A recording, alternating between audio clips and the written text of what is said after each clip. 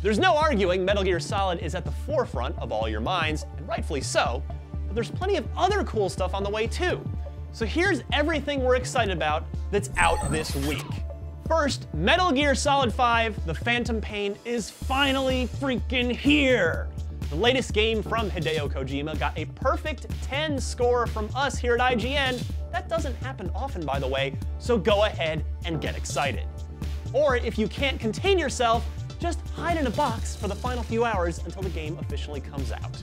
The Road Warrior is racing onto PC, PS4, and Xbox One with Mad Max the game. I don't know about you, but I can't wait to get behind the wheel and engage in some crazy car combat in the wasteland. I need fuel. Disney Infinity 3.0 Edition brings Star Wars to the Toys to Life game, meaning you can play with little figures of Anakin and Ahsoka. Yup, the Force is definitely strong with this one. Company of Heroes is getting a new standalone multiplayer pack called The British Forces, which includes 15 new units and 6 additional commanders. Very nice. Last but not least, the third-person action-adventure spin-off game Danganronpa Another Episode Ultra Despair Girls hits PlayStation Vita this week. That's a long title.